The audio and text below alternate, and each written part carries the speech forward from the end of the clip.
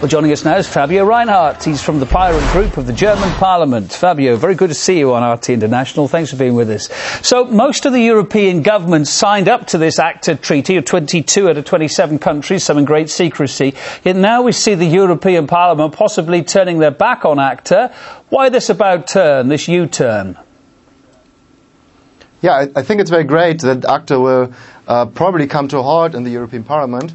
And I think it's great that hundreds of thousands of people were on the streets in Europe to make this possible, and that also ACTA may come to a stop on worldwide level. I think that's great for civil rights and for internet freedom. So is it people power that's won the day here? What swayed it, do you think?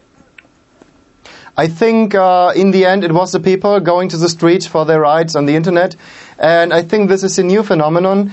I think it's a phenomenon that we haven't seen before, that people were so eager to defend their rights, to communicate, something that really surprised a lot of politicians on very high levels. And I think like you had the Minister of Justice in the German Bundestag who had to stop ACTA. I think something she never heard of before, or at least she didn't know the details of.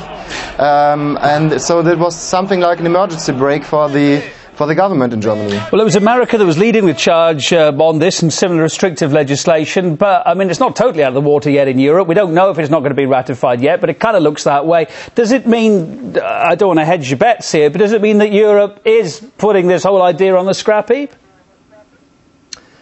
Sorry, could you repeat that, please? Yeah, I mean, it was America that was driving all this in the first place. It's still early days. We don't know if it's not going to be ratified yet. Looks like it won't, but it still could be ratified. Nonetheless, is the feeling that Europe is ditching this whole idea?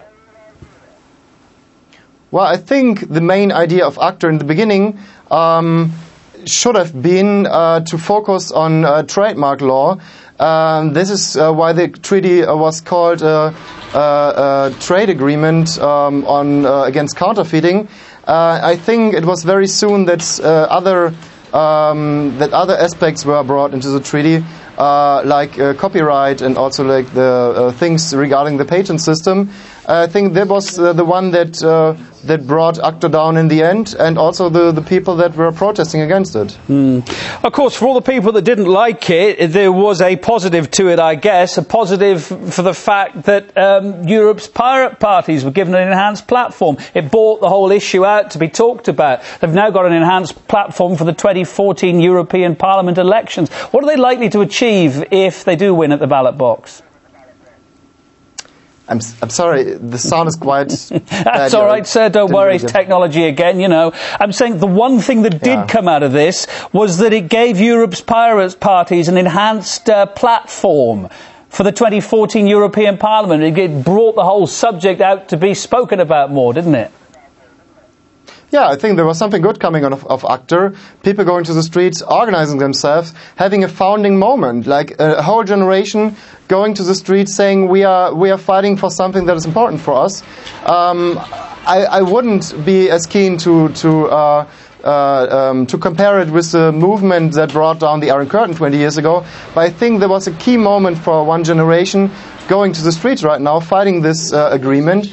And I think for these people, when they meet each other in like 5 or 10 years, maybe on an exchange for a student program or some other event, they would say, "Hey, have you been to the streets protesting against ACTA?" And the other person would say, "Yeah, I was there too." And this is something that will bring people together. That will be a defining moment for a whole generation that finds out about its own political ideas. I think this is something that ACTA really brought to the people. Okay, Fabio, thanks for your thoughts. Sorry for the few sound glitches we had there, but Fabio Reinhardt joining us from Berlin. Much appreciated. Thank you.